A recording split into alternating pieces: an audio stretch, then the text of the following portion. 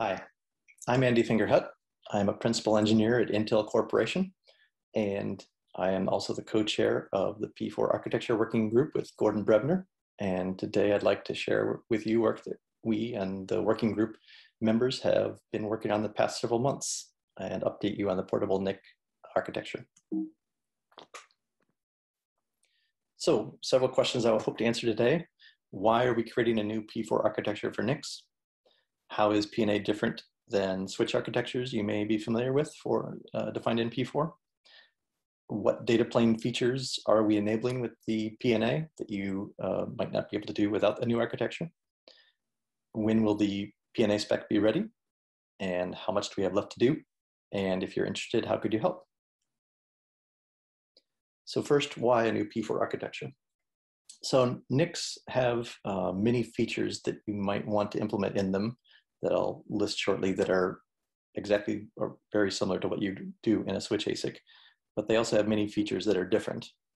In particular, many NICs have multiple Ethernet ports like switches do, but most packets either start in a host memory or end up in the host memory after arriving from the network.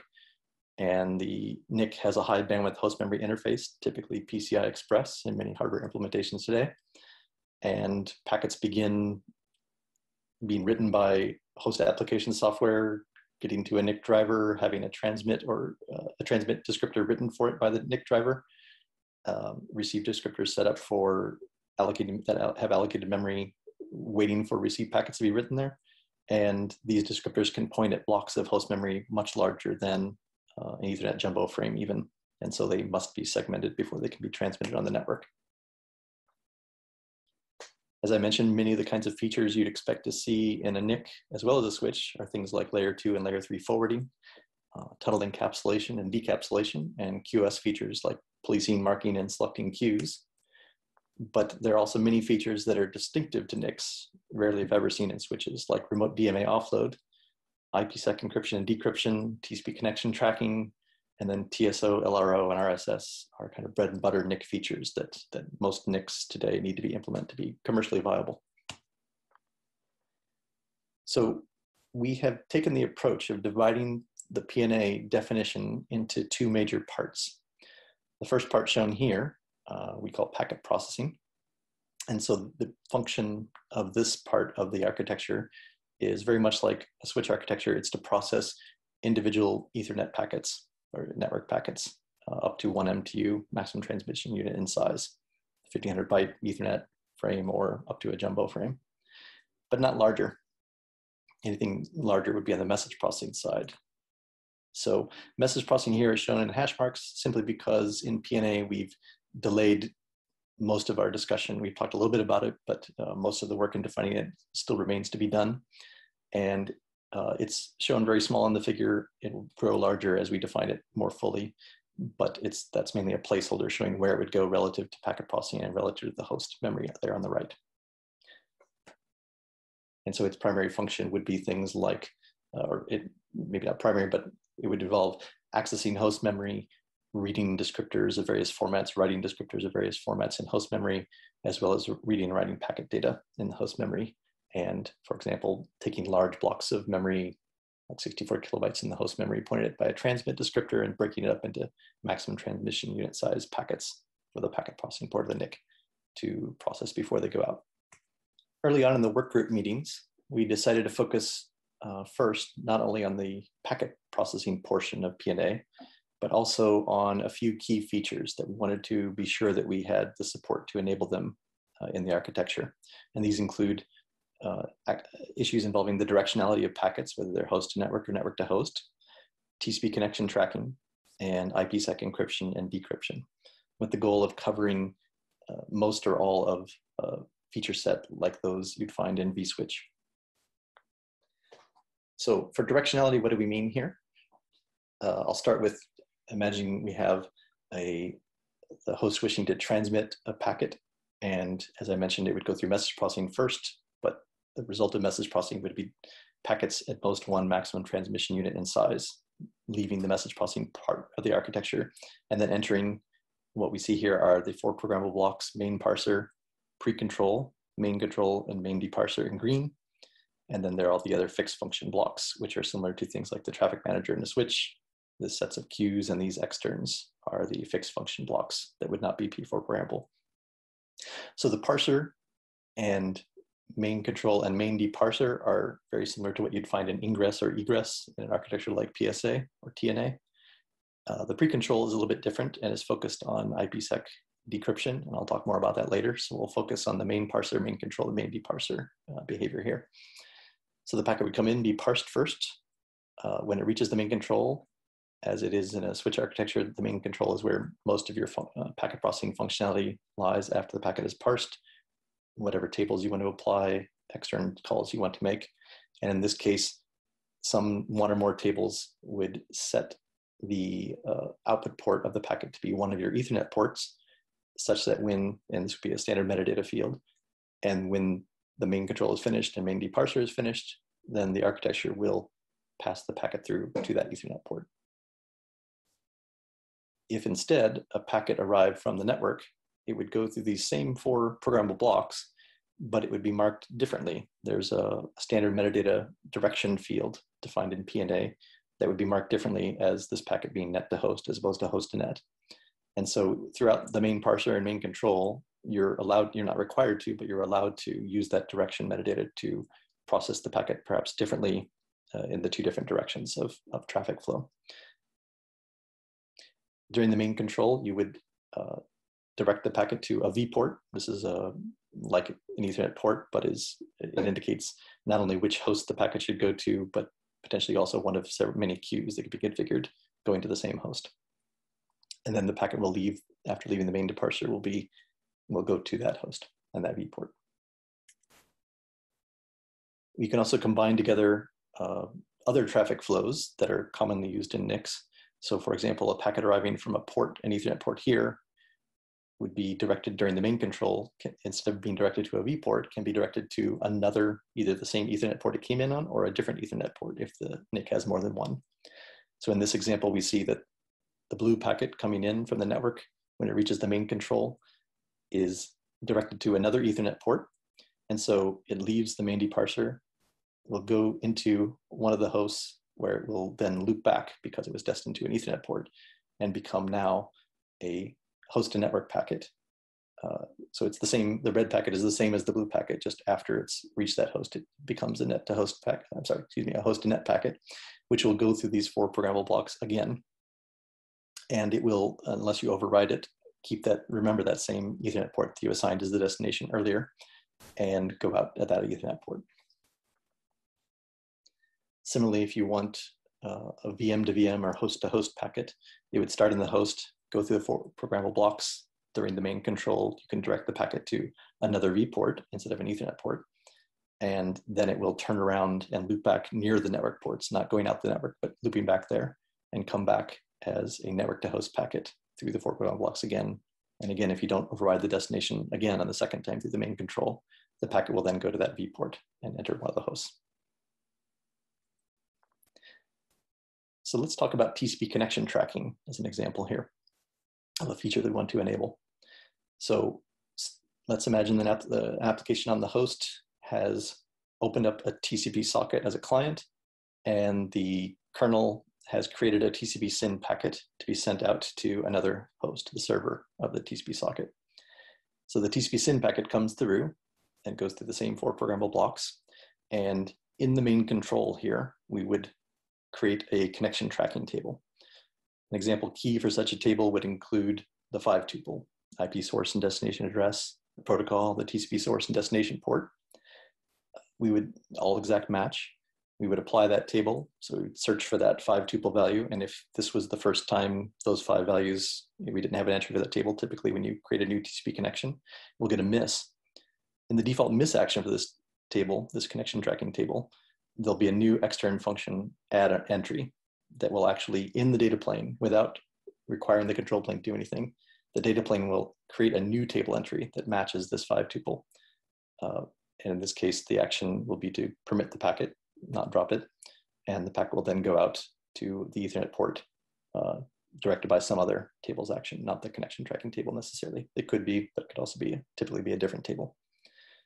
So now the control plane, the intent is that the data plane should be able to support a very high rate of adding new entries to such a table in the data plane, and the control plane is not burdened with each addition. Later, when the server replies with a SYN ACK packet, it will come in from the network. We'll go through our programmable blocks again, and when it reaches the main control, we will look up the same named table. Connection tracking will be the same physical table in the hardware. In a typical implementation, it'll be the same physical table, the same bits in hardware as the one we accessed when the TCP SYN packet earlier went out and added a new entry. So when we look it up this time, the source and destination address, well, the source address will now be that of the server, not our local application. And the destination address and source address will be swapped from the TCP SYN packet that went out earlier, as well as the source and destination port. So in this case, our P4 code will be directed to swap the packet's IP source and destination address and swap its TCP source and destination port when it's constructing the lookup key for the connection tracking table. So when our TCP SYN packet came through earlier and added the entry, now that we've swapped these and constructed the key, we will find a match. And therefore, we will write the code to say, don't drop this packet, allow it through, and it will go on through to the host. If a different TCP SYN packet came in with a different 5-tuple that was for which we never sent out a TCP SYN packet earlier, it will get a miss, and we can direct the packet to be dropped. So these are example actions that I've given, permitting and dropping. As usual in the actions, we can direct whatever we choose that we want for the application that we want. That can be done with different actions. So since we can add entries at pretty high rate here, how can we get rid of these entries? So we typically want, in a table like this, in a feature like this, we want to age out old entries that haven't been used in a while. There's an existing option for idle timeout in TNA and PSA architectures called idle timeout. And basically for each entry, we keep an age, a time, approximate time since the entry was last matched. And whenever that time reaches the configured timeout value, the control plane is notified with a message. And the control plane is solely responsible for deleting the entries in such a table. Now for the TCP connection tracking example, we can imagine if entries are being added in the data plane at a high rate, we might want to remove them at a high rate as well without bothering the control plane. So that's a new option we're proposing and adding for PNA, is an option to similarly still have entry ages maintained per entry in the data plane, but to also delete entries automatically in the data plane when they reach their configured timeout value without requiring the control plane to be involved at all. So IPsec decryption. Now we'll finally talk about this pre-control block that you may have been wondering about. So a packet comes in from the network. It's been IPsec encrypted, its entire payload at the other end, the other endpoint that sent it to us. We'll come into the main parser. We'll see that there's a encapsulation security payload or ESP header in the packet. And the pre-control will be written to say, there's an ESP header that's valid in this packet. And then it can do one or more table lookups to determine whether there is a security association that's been established by control plane software earlier. So for example, it might look up the source and destination address, IP addresses of the packet, and an ESP SPI field that's in the ESP header, and determine from that table lookup, yes, this is a tunnel that's been set up before, or no, it's not. In this case, we assume it is, so we make the decision in the pre-control block to say, yes, we want to decrypt the packet. Here's the security association I determined from my table lookups. In this case, we'll bypass the main control and main deparser, not execute them at all, and we'll go on this recirculation path shown here to this net to host inline extern, whose primary example here is the function of decrypting the payload and doing any header modifications required by the IPsec standards, for example, removing IPsec tunnel mode headers. So now that we've done that, the packet will then come back to the main parser and we'll reparse the packet. This is important because after decrypting the payload, the beginning of that payload could very well include, and often does include, headers that were sent by the original sender and became encrypted in as part of the payload. And so now we want to be able to parse those headers to decide where the packet should go next. After that, we have our usual flow of main control and main deparser, in this example showing it going to one of the hosts. For IPsec encryption, that's typically done in the transmit direction from the host. So an unencrypted packet comes in from the host and it reaches the main control, and we have some table that decides, yes, I want to encrypt this packet for whatever via whatever table lookups and actions you want to use to determine that. The PNA architecture will define standard metadata fields that indicate will be outputs from the main control and will pass through to the host inline extern, indicating that it should, instead of its normal pass this packet through unmodified, it will see these standard metadata fields saying this packet needs to be encrypted. Here's a security association. It will look up its encryption key and encrypt the payload and do any necessary header modifications. And then the packet typically will go out an Ethernet port, but you still have the option to loop it back near the Ethernet ports as we showed for host-to-host packets if you wish to. What stays the same? Does anything stay the same in the PNA architecture? Well, quite a lot, in fact. I mean, obviously the P4 language is the same that we're basing this on, but in the portable switch architecture specification, PSA, many externs are defined for common functions such as counters, meters, registers, and others shown here that you're familiar with if you've done any kind of P4 programming on most architectures. And rather than defining those from scratch for PNA, we expect most or all of those to be used unmodified. So there was a proposal recently, because we're planning to use these unmodified, to separate those extern definitions out of the PSA specification and put them into a P4 standard library. And then both the PSA and PNA definitions would refer to this P4 standard library of externs. If you're interested in that topic, join the P4 Arch email list, and you should soon see invitations for meetings discussing the P4 standard library proposed, as well as a proposed library of standard P4 header definitions for things like Ethernet, IP, TCP, UDP, etc. Something that could have been done a while ago, but now we have some people interested in pushing that forward and making that happen. There's also announcements there of some PSA implementation status meetings in case you're interested. So we're now releasing in May version 0.5 of the PNA specification. This is still definitely a work in progress. There's plenty to do, and we'll continue to have meetings of the architecture working group to finish the details of packet processing, as well as to work through the definitions of how message processing works. And I expect that will take months of work. And so we're targeting for the end of 21, a version 1.0 release of the PNA specification that should describe both of these things, packet processing and message processing. If you're interested in helping, there's the public repository for the PNA specification. You're free to create issues there, questions. The P4 Arch email list is also a good place to ask questions about it, make comments. And so that's pretty much and yeah, feel free to get involved, ask questions about it.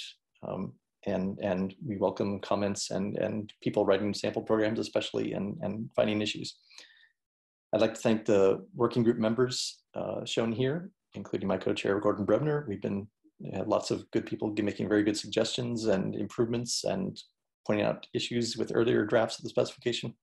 And I think it's a lot better for their efforts. So thank you. Bye-bye.